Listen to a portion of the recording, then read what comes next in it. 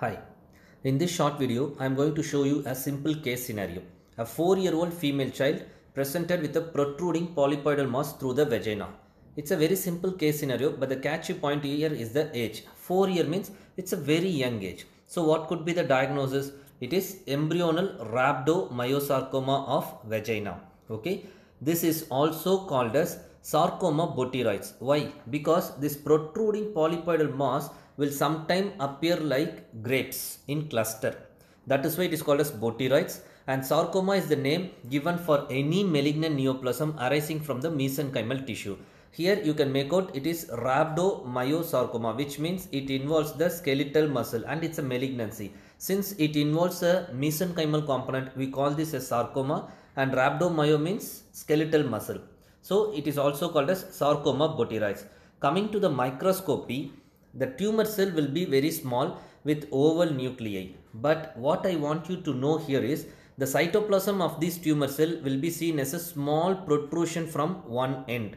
Remember, the cytoplasm is seen as a small protrusion from one end, which they compare it to a tennis racket. So the tennis racket appearance of a cell under light microscopy is characteristic of embryonal rhabdomyosarcoma. Since I have told you tennis racket appearance of tumor cell, we shall see where else we get this tennis racket appearance, which is important for the exam.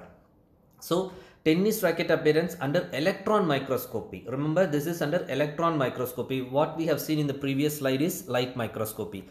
This is seen in a condition called Langerhans cell histiocytosis, which is a clonal proliferative disorder of Langerhans cell. So in this condition, the cytoplasm of the proliferating Langerhans cell, they will have characteristic rod-like granules, which are called as Birbeck granules. So Birbeck granules is the name of the granule. These granules are nothing but pentalaminar tubules with a dilated terminal end. So this dilated terminal end tubules will appear like a tennis racket, and these granules contain a protein called langerin. Remember, tennis racket appearance under electron microscopy is characteristically seen in Langerhans cell histiocytosis. The granule is Birbeck granules. So this is the electron micrography picture, which can sometimes be asked as an image based question, and I will put a circle on that so that you can see, you can appreciate it. And I have also put a tennis racket, so you can compare the tennis racket to this cell. So this is a typical tennis racket appearance of a Birbeck granule in Langerhans cell histiocytosis. Whereas under light microscopy, if the tumor cell shows tennis racket appearance, then it is a feature of embryonal rhabdomyosarcoma. Thank you.